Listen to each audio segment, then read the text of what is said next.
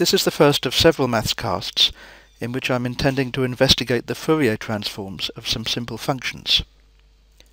The first such function I'm going to deal with is the function f of t, which takes the value 0 for almost all t, but jumps to a value 1 just for a very small part of the domain, from t equals 0 to t equals a. Let's write down a rule for that function. It's going to have to be expressed in piecewise form.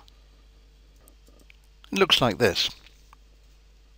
Let's also do a graph for this function to get a picture of what it looks like.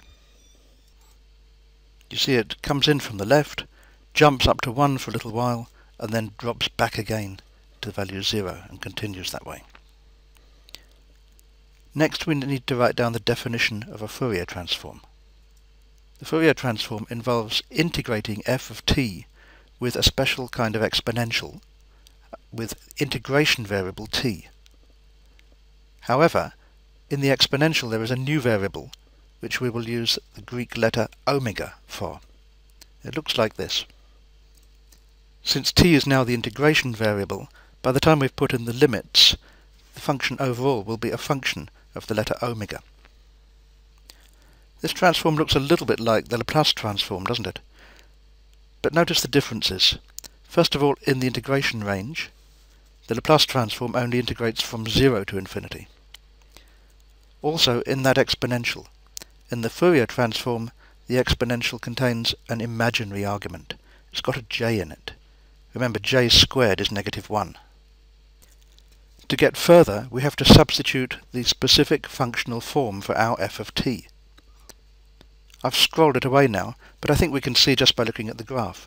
It's 0 everywhere except between 0 and a.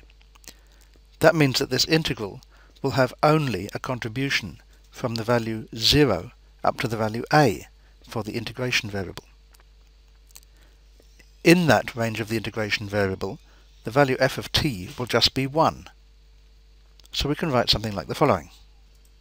The integral is now very easy to do. Don't be upset by the presence of an imaginary unit j in that exponential.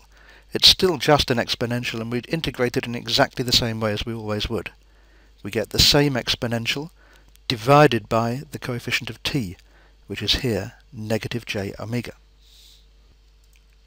All that remains is to put in the upper and lower integration limits and do the subtraction.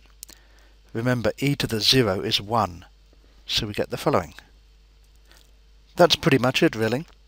There's one minor simplification we might make, and that's to recognise that 1 over -j is the same as positive j on top. This is perfectly good as a final answer, but there are a couple of forms that sometimes people might prefer to write it as. We could take that exponential and write it using Euler's formulae as a cos and a j sine, as follows.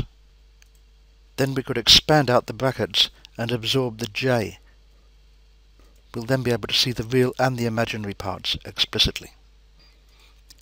So there's a second form for the answer. It's no better or worse than the first form. It just might be more convenient in some contexts. There's one other thing we can do with this answer. Let's go back to the original form and rewrite it in a different way. I'm going to pull out of the bracket as a factor an exponential with exactly half the argument that we see here, so -1/2 j omega a. Next I'm going to put the j back underneath with a minus sign, but then I'm going to pick up that minus sign and take it into the brackets and reverse the order of the exponentials there. The 1 over j times the thing in brackets here is almost the Euler result for sine of omega a over 2. All it needs is a half at the front. So I'm now going to put that half in and take it out again somewhere else. Voila! Now 1 over 2j times the difference of exponentials in the bracket is exactly a sine of omega a over 2.